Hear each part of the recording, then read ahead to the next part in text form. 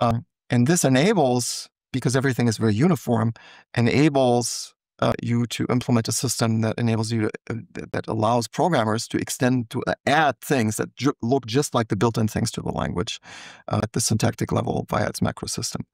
And if you ever use macros in a programming language, you realize it's a cool thing, but beyond a certain level of complexity, it's impossible to get these things be done robustly, mainly because of variables. Right? I mentioned that scheme and the lists, and the defining thing was this lexical scoping, and that you can determine the binding site or the declaration of a variable from where the occurrence is. And you lose track if your macros are usually a textual replacement mechanism, right?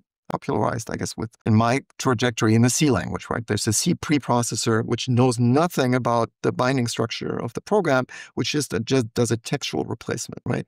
And if the macro mentions a variable and gets expanded in place A and in place B, it might refer to different declarations, right? Because there's some capture goal, because you just put it in the scope of some declaration A, and then you put it in another scope. And because it's just purely textual, you just write, it's called A, it refers to different bindings. That makes sense. So with macros, as they reach a certain level of complexity, you lose track of that, and then it just becomes impossible to maintain. And you can, if you look at old C code, I don't know if they still do this, but the C code that I was involved with, right?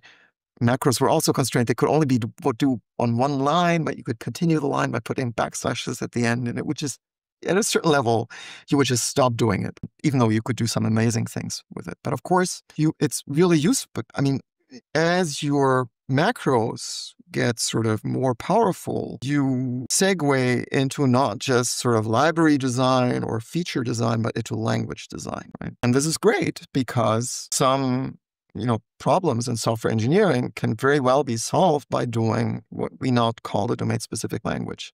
And for doing that, you need more powerful macros, and specifically, you need to address this problem of variable capture. And so the scheme community came up with this idea of hygienic macros that would preserve this lexical static binding that I was just describing. And that was like the main power tool that would enable to have much more expressive macros, and therefore you would really definitely be able to cross the line into domain-specific languages.